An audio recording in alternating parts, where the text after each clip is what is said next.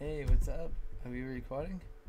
Yeah, I think we're recording anyway. Yeah, but it's been a while. Welcome back to my channel.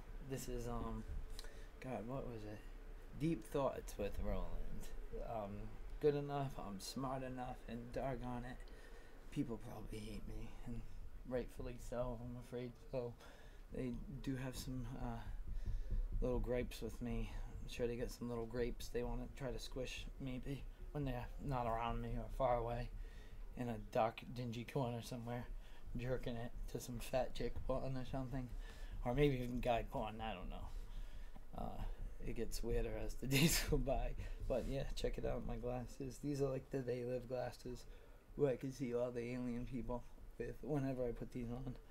I have I have like 4 different pairs that all work the same way. But yeah. But yeah, I haven't made a video in a while. I don't know, could laugh at some stuff. Let's go look at some stuff.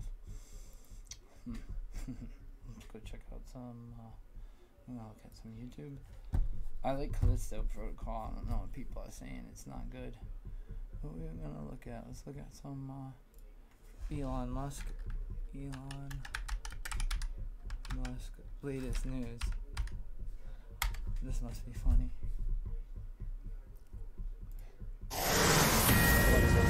Fox News alert, Elon Musk highlighting documents on Twitter's censorship of the Hunter Biden laptop story. Oh, man. Newly released details from journalist Matt Taibbi, who Musk outsourced the findings to, tweeted, "The decision was made at the highest levels of the company, but without the knowledge of CEO Jack Dorsey." He was asleep at the wheel. He continues, "They just freelanced it," is how one former employee characterized the decision. Hacking was the excuse, but within a few hours, pretty much everyone realized that wasn't going to hold, the excuse of hacking. But no one had the guts to reverse it. Here to react, Compact Magazine founder and editor who worked at the New York Post, Sohrab Ahmari. Sohrab, thanks for being here.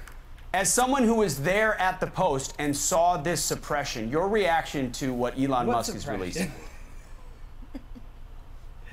Well, it's just a kind of cold anger, to be honest. Cold anger mainly at my fellow members of the media, who at the time all lined up behind the censorship. Natasha Bertrand of Politico calling it disinformation. NPR saying we won't even touch it because this isn't a real story. And all of this was based on this excuse that this was hacked material. And what these set of documents now make clear is that even inside Twitter, within a matter of hours, they knew the hacked material excuse wasn't going to hold up, and yet they insisted on it, and for weeks they suspended the New York Post Twitter account, the oldest continuously published daily newspaper founded by Alexander Hamilton, one of our founding fathers. That's how they treated it, and the rest of the media lined up behind essentially this vast concentration of corporate and technological power and censorship. So Rob, that's a really interesting point. So is it your belief that because of the actions Twitter took against the New York Post, the other media outlets had a rationalization or a justification to effectively ignore the story as well? Was Twitter the leader on that?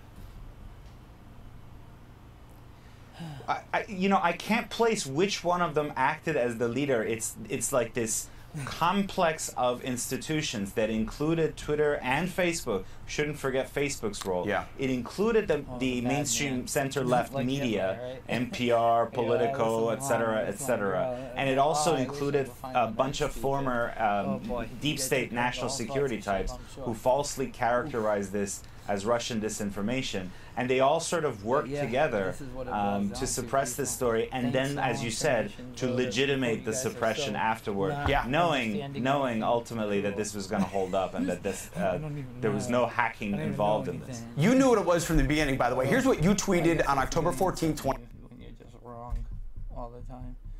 It's not your fault that you're always wrong. The beautiful people.